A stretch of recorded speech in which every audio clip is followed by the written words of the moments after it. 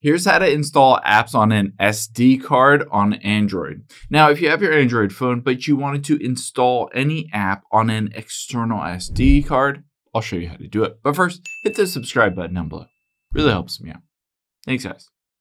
Now, the first thing we'll do is we'll get into your settings. So let's swipe up, and at the bottom left, just tap on your settings.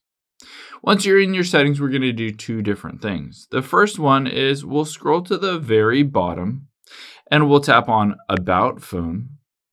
And then from here, we'll scroll down, and what you're looking for is software information. Tap on Software Information, and then you can see build number here. What you're going to do is tap on build number 7 times. So keep tapping on it, and you can see it says developer mode has already been turned on for me, but tap on it for 7 times and then enable developer mode to be able to turn this on. After you've done that, let's just go back out of here, back again, and at the very bottom is a new menu called Developer Options.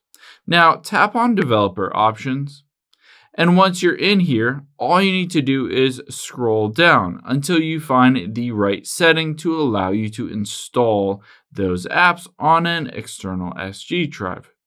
Now keep scrolling down. It's towards the bottom. Let's make sure that we don't pass it. Keep scrolling down,